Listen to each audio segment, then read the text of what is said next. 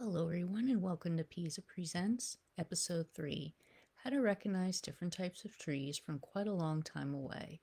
Number 1, the Archaeopteris, not to be confused with Archaeopteryx, which is ancient wing.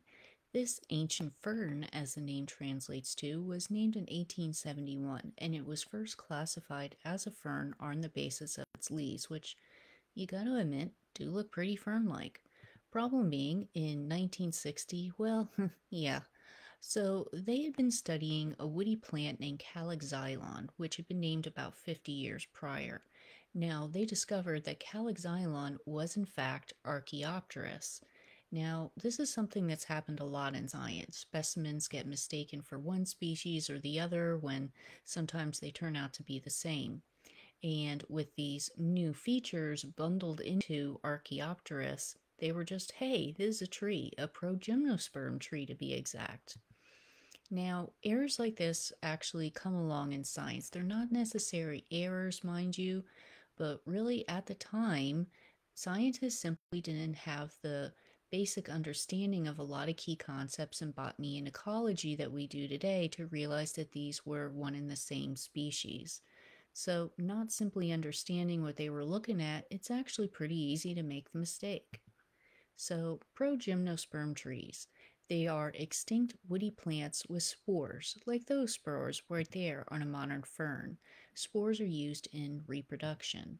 Now, it's thought that these trees evolved from very early vascular plants, very early, and then in turn perhaps led to flowering and seeding plants. They first appeared around the Devonian and lasted until the Permian. And at the time, there was nothing like them in the world, so they filled a huge niche in many environments and quickly became the dominant components to global forests, being found even in Antarctica.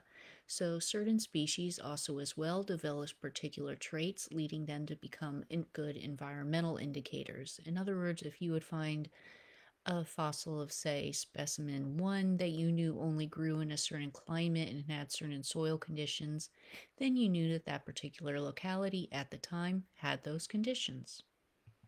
So here's a specimen classified Excalibur, which again is Archaeopteris.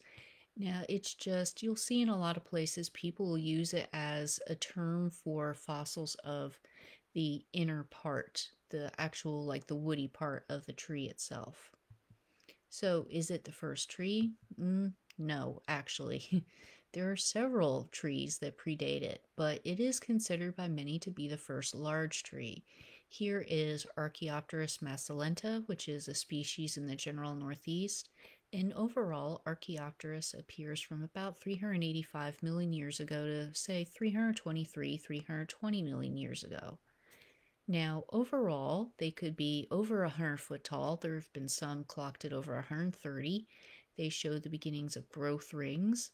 Their trunks were roughly 3 foot wide, or could be. And because of all this, it allows us to determine many specimens at about 50 years old. So here's a different specimen right there, different species rather as well. So a couple other firsts. It's the first plant to have a large developed root system, which becomes absolutely staggeringly important for our planet's history. It's the first to have lateral buds, which are the function on limbs that allow them to develop branches. They also produce special spores, which basically hinted at earlier could have become the ancestors of seeds, which is something that is very much argued in not only botany, ecology, but also paleontology. So, why was Archaeopteris so important? It was a huge part of ancient forests found all over the world.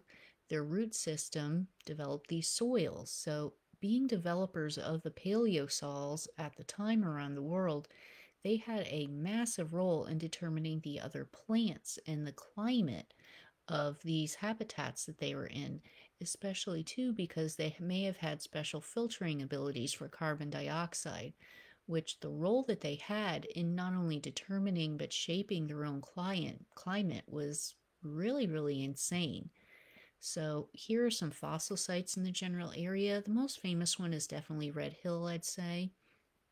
They're also found in large row cuts of the Catskill Formation, and also very famous too are Cairo and Gilboa in New York, with down there's a little link that you can type up for some of these sites in New York.